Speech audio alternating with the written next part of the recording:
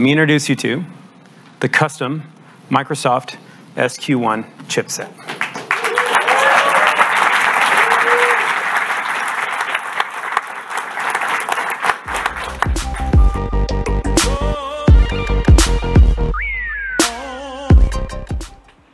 Hey, what's up guys, Kiva back with another video, and today we're going to go through a simple and brief explanation of the Microsoft SQ1 chip.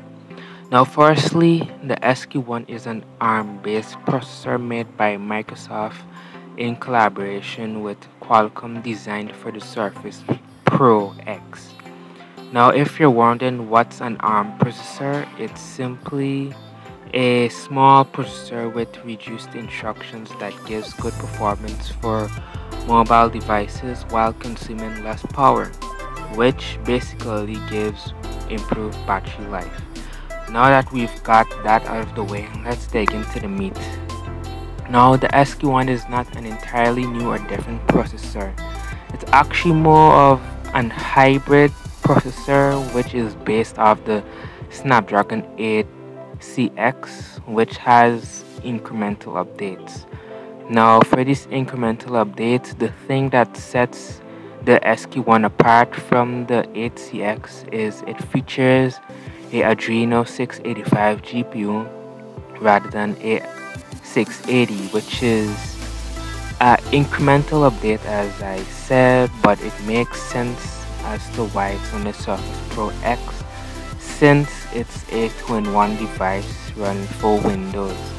Now, to get into why these incremental updates would make sense for the Pro X is it brings to the table a 2.1 teraflop GPU compute performance, which I might add is 2 times more than the integrated GPU found in the 8th gen Intel processors, or even the Snapdragon 850.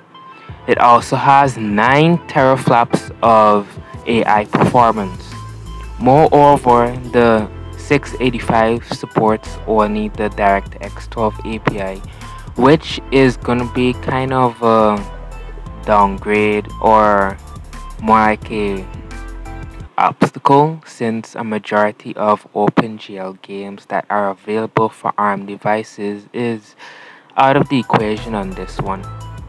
Now Qualcomm says that the graphic capabilities are only exclusive to the SQ1 and won't be seen on any of the company's mainstream offerings.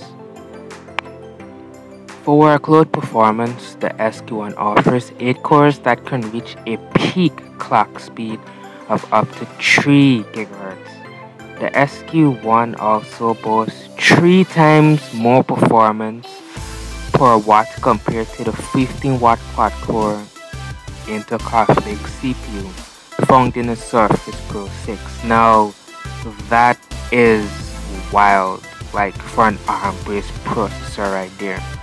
But however, how evident this actually becomes in the real world will only eventually be known when the Surface Pro X is eventually released. Although the SQ1 performs most tasks within a 7-watt TDP window, in theory it can boost for a short period of time for up to 15 watts if needed. In theory, this is not evident in real world situations yet. This is just based on what's on paper. Now that's basically a simple explanation of the Microsoft SQ1 processor and its capabilities. Aside from this, the SQ1 would also provide LTE support for the Microsoft Surface Pro X, which most ARM-based processors provide their devices that they're in.